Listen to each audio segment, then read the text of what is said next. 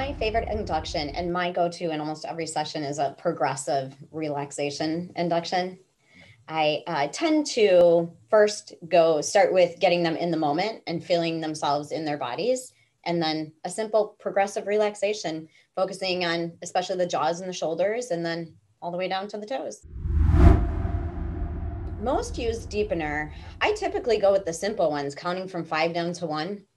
Um, every time I say the word deep, your relaxation doubles. Every time I say the word deeper now, you go into an even deeper state of relaxation.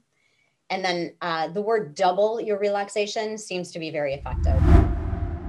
Athletes, because I niche in athletes.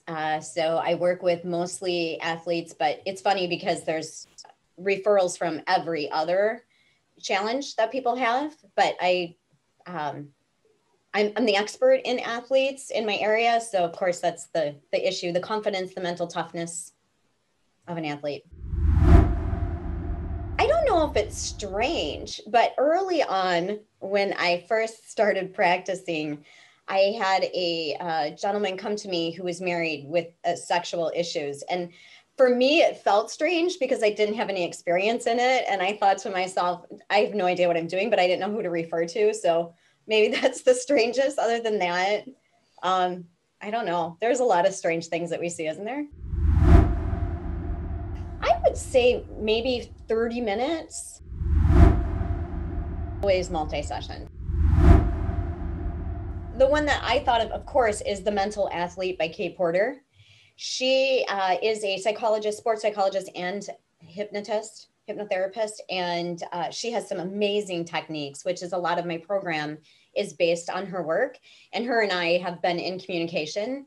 And so, yeah, I think if you're working with athletes, The Mental Athlete is an amazing book.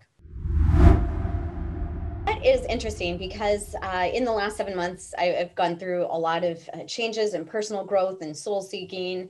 And I truly believe that my favorite book of all time that I've used a lot with my clients and I think would be beneficial for any hypnotist is The Untethered Soul. It talks so much about life-changing concepts and helps to explain how our minds and how our hearts work to open our hearts to change. And so, The Untethered Soul by Michael Singer. I honestly could not think of one. I would say Helen Midas because maybe it was 4 years ago. I was offering single sessions and wasn't sure of my structure or my first session or how to structure it. And I took her course and it changed the way that I created programs and worked with clients. So that was a pretty big change in kind of a pivot in my career.